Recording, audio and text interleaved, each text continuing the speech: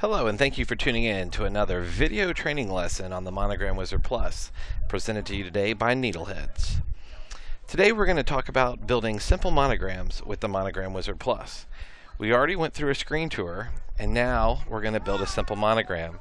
So starting the program up from scratch, this is what the screen would look like. We would simply come over, enter our initials for the monogram we'd like to build, and you see them immediately go on the screen as we leave each box. Next, we simply select the alphabet that we want to use. We can try many different ones.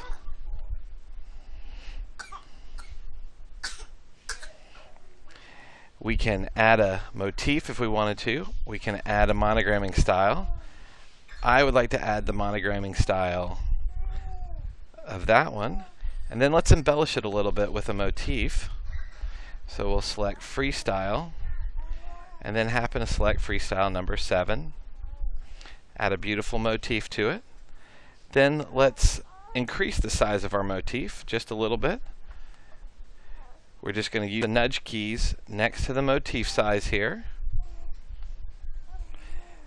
And then let's move our monogram so it's not on top of the flower here. To do that, we would go down to the design adjustments, select motif.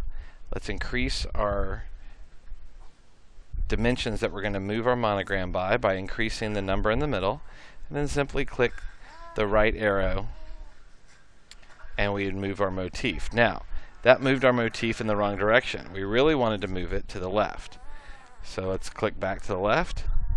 Click 2 or 3 more times, and now we have a beautiful monogram.